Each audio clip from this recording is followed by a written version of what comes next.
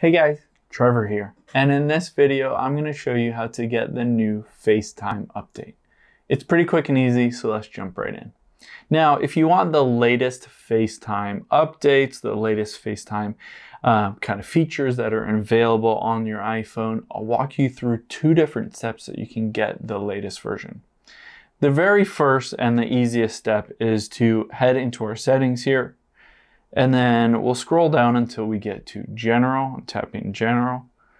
And then the second option, Software Update. So we'll go there. Now you want to update to the latest version of your iOS. So if you have an older phone or an older version, update to the latest version that it gives you. And that usually includes a FaceTime update in that software package. So it'll give you the latest version of FaceTime. However, sometimes even after updating it, it doesn't give you the latest version. It causes some kind of bugs and errors. And there's a way to force update that FaceTime app. And to do that, we'll hop out of here and we'll go into our iPhone storage here.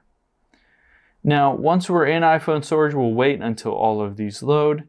And then we're going to scroll down until we find FaceTime on here somewhere.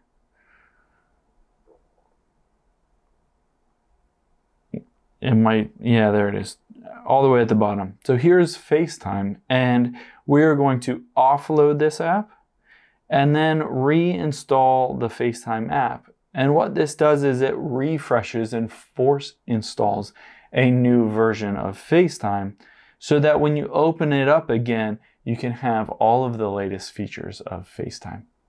Hope this helps. Thanks for your time today, and I'll see you in the next one.